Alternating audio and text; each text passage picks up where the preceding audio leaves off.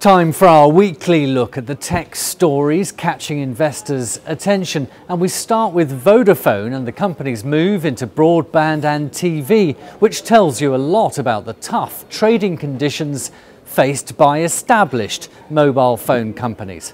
Vodafone's earnings report this week showed something interesting that the company is looking at, the idea that they're going to start moving into the home broadband and TV market. That's an incredibly crowded market. We've already seen EE in recent months move in to offer a TV service as well as home broadband packages.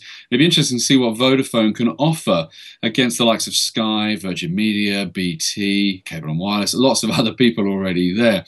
Obviously, their hope is that while people are already spending on 4G, they're buying data packages, that they can bundle in an extra service to increase the amount that each customer spends. It's the goal that all these companies have on a monthly basis, because the more they can do that, the more they can add to their profit and bottom line. And with perhaps data customers running out, or the mobile phone market being saturated and getting to a point where you're just swapping in and out of different contracts depending on what you fancy each year, this could be a way of retaining more customers in the future.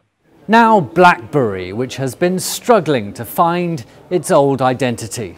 John Chen, CEO of Blackberry, hopes that he's turned a corner recently by, well, not losing buckets of money each month and sort of coming to some normality.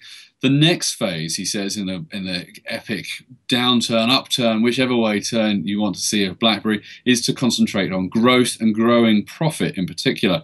To do that, Chen says he's going to stop making lots of different handsets, really only promising one handset in 2015 and allowing the company to concentrate on selling the, well, handful of handsets they now have.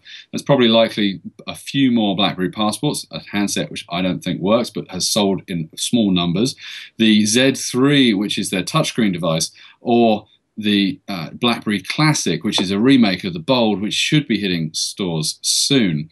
Interestingly, the main reason is because he's just being priced out by the Chinese markets. The Xiaomi's, the Huawei's, the ZTE's of this world can make a mobile phone a lot cheaper than he can. In fact, one of the quotes he said was, you know, Chinese companies can sell a phone for about 75 bucks. I couldn't even source the parts to make a phone for 75 bucks. Whether this plan will work is going to be interesting. He has tried and tested it elsewhere, and it has worked there. So it might be things are looking up for Blackberry in the future. Finally, could a new app save supermarket shoppers money and, more importantly, time? Sainsbury's is trialling a new app in the UK and some of its stores that will allow you to scan the barcodes of products as you put them into your shopping trolley to avoid queues at the end of your shop. The idea is that you'd scan them in, you'd then pay with them with the dedicated app, but also use the app to guide you around the store trying to find different products or special deals.